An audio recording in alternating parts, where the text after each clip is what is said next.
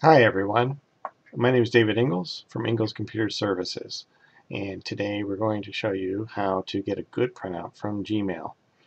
It sounds simple enough, but for many people this can be a struggle.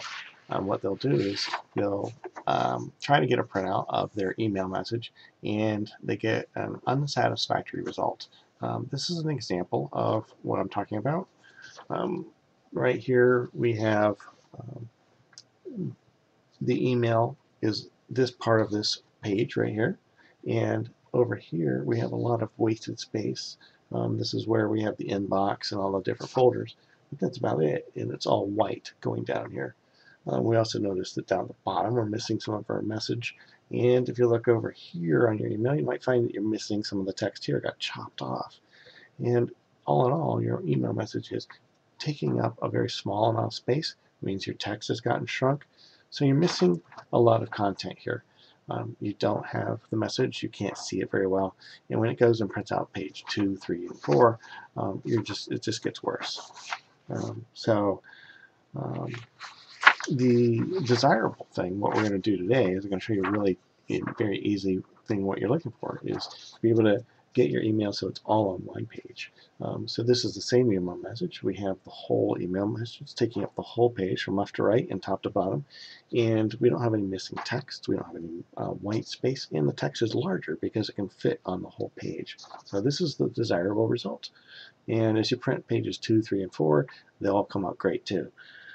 So what's the secret for avoiding this and instead getting this? It's very simple. So let's quickly jump over and I'll show you. I already have my test email account open over here, and so what I'm going to do is go into the inbox and open up this message that we were looking at on the printout. It's the same message. You're looking for this. That's the big secret. It's nothing more than that. It's right in front of us, but it's small, and it's a little picture of a printer, and it's gray and small. I understand how people can miss it. And when you put your mouse over it, you'll see that it says print all. You want to go ahead and find that on your web page, and in Gmail that's what it looks like, and that's where it is, at least right now. And you click on it, and when you do, it'll bring up the print dialog ready to print your web page. You also note that underneath it, it took your email message and it put it in a new tab and it's filled up the whole window. So this is a very different picture of what the email looks like. It's designed for printing out your email. Your printer is probably already going to be selected with whatever your default printer is. For me, I generate a lot of PDFs, so I have a PDF printer in there. But I can go ahead and pick my very favorite Brother printer. And no, I have no relationship with Brother, but I do like their laser printers, and this is a color laser printer. Love it. And just print, you click OK, and you're going to get your printout. I'm going to click Cancel. When you're done with the printout, you can continue to look at your email if you want to, but you're probably done with it. So go ahead and click X on the tab, and that takes you back to your regular email within Gmail. We can go back to your inbox and look at other messages, do whatever you want. So again, click on your email message, and then look for this little printer right here. It's not the easiest thing to just jump out and get you, but there it is. What do you want to do? What do you want to avoid? Okay, this is really important. This is why a lot of people get into the trouble they're in. You don't want to do Control P. We're used to doing that. And you don't want to go up to the menu here and find the print from the menu and click on that.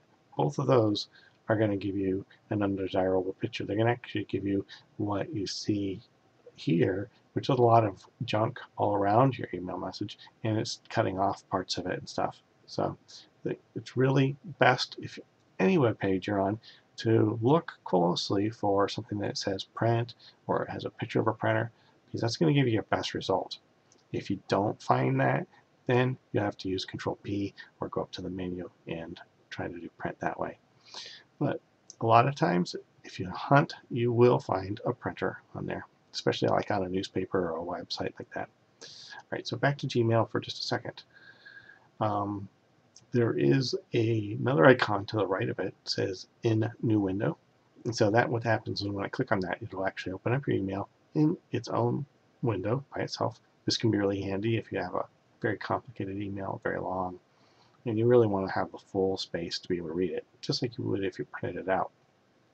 So I've done that right here. It's a separate window. You'll note the printer icon is on this page too. It's right there. It's very hard to see, but it's there.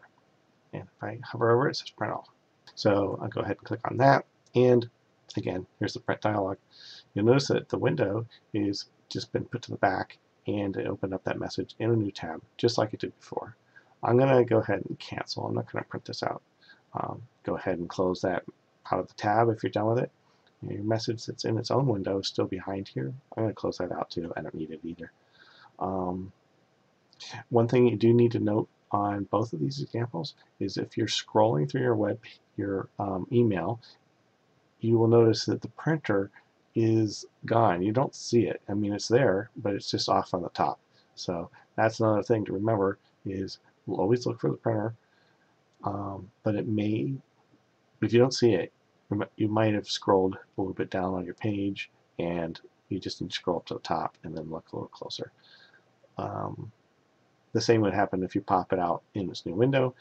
The little printer icon is part of the scrolling page. So there it is right here. If I scroll, you'll see it goes right off. So you definitely want to look for that. You might have to scroll up to the top to make sure you can see it. And then you can click on it and you're good to go. All right, there we go. This back here, that there. So this has been David Ingalls. That's me from Ingalls Computer Services. I hope this tip has been helpful. And if you have a request for some other tips, then feel free to send them in to me. Subscribe to our video here, our YouTube webpage. Go ahead and look for our newsletter if you want on our website. If you want, go ahead and contact us and we'll tell you more about our services that we provide to our clients to keep their computers running well and give them peace of mind. So that's it. Hope you have a good day.